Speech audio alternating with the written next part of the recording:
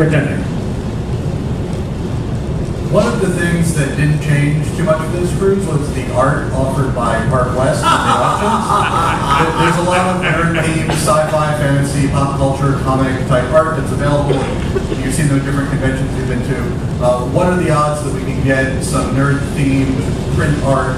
We've been asking for that of every cruise ship, and it's kind of the same deal, where Park West they have their contract with the cruise line, and it's a third-party company that brings the art. It's not Holland American. For them to accommodate us means, okay, that's good. Yeah, no, sorry. I was laughing. He was laughing at the double bird. Fuck you, third party. I wasn't laughing at your store. Keep going.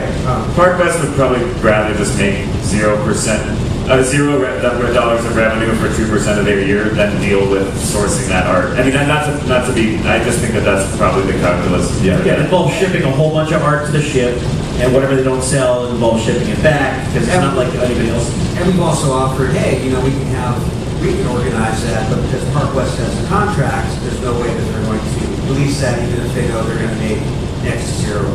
Yeah, it's the same story with the shops on board. Those are managed by a third party that contracts with the cruise line, and they're not really under our control directly in the same way the ship is.